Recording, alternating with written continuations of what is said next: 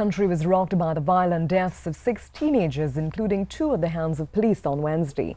But community activist Hal Greaves, better known as Uncle Roy, says the deaths did not impact youths in East Port of Spain in the way the news affected many citizens. As Jonathan Chase tells us, Uncle Roy says boys living in at-risk communities have grown so disenchanted that some of them welcome and even plan for their own deaths.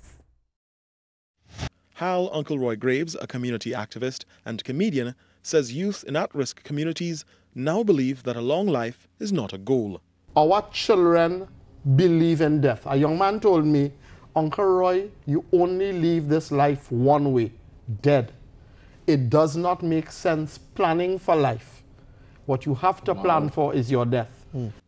He says from as early as Form 3, some boys in these communities drop out of school and enter a life of crime and begin to prepare for death. Because you don't want to leave your parents with that burden.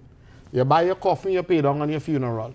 You work out with your friends who will print the pictures of themselves on their jerseys. They work out their funerals. Gary Grant, a pastor who works with at-risk youth, says that the need for intervention in these communities is urgent, but he stresses that the focus must be on reaching children before they are exposed to gang culture. When the child is young, that is when they try and do things that could nurture that child's mind and get them out of the culture that they might be seeing or probably growing accustomed to because they live within the community.